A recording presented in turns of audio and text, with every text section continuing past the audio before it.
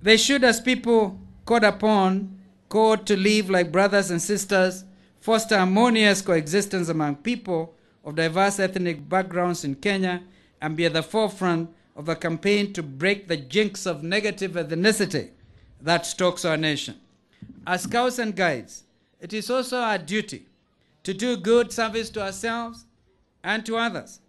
Remember, as the Chief Scout has reminded us, the Honorable Francis Ole Kaparo, that friendship is a core value. Say yes to friendship. Yeah. Do I hear yes? Yes. Say yes. Yes. Yes to friendship. Yes. Say no.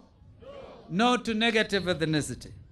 If you consider that we are, in addition to being friends, one of the basic principles again is a scout, or indeed a guide, is a brother to every other scout and to every other guide. Where does that leave room for disagreement, for quarreling?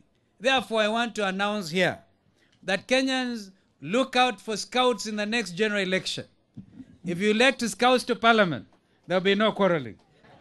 We want to give this opportunity to current legislators as well to look at this challenge of scouting, and people wonder, why is it the Vice President never abuses anybody? How can I abuse a friend? How can I abuse a brother? It is out of question. Therefore, if we uphold these values of brotherhood and values of friendship, Mr. Speaker, the Honorable Francis Ole Kaparo, because once a speaker, I think always a speaker. I think you do not need to worry about order. This country is going to be orderly, and I therefore suggest that, like I was so privileged when I led our delegation to the World Parliamentary Association's conference in Seoul, and one of us, the Honorable Eugene Wamalwa, was actually elected the treasurer of that world body. That is the way to go. Human failure shows up when human beings lose their self-esteem.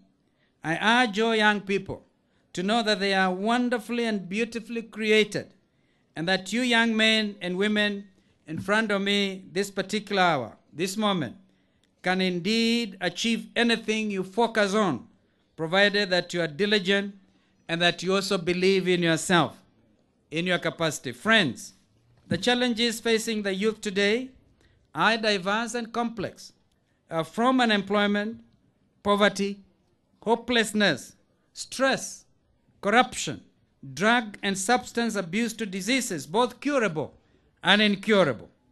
Young people are at a much greater risk today than ever before.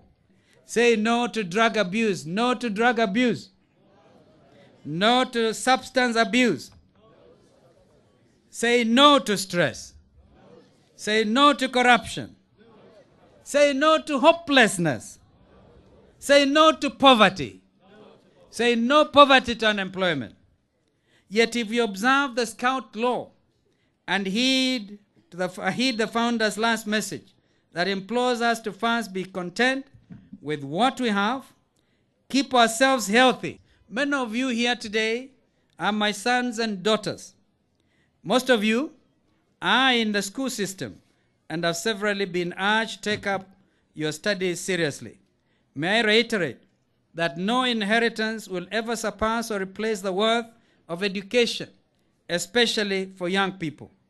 I'm glad that the government has done a lot to give free primary education and subsidize secondary education. Yours is to reciprocate these efforts by studying hard, using your time well, and making sure you avoid reckless engagements and harmful behavior. Remember, we have talked about Vision 2030, which envisions Kenya as a medium industrialized country in just under 20 years from now. For Vision 2030 to thrive, you will need to acquire skills that will make the vision's ideals come true. I therefore urge you to remain focused and steadfast in seeking knowledge and skills.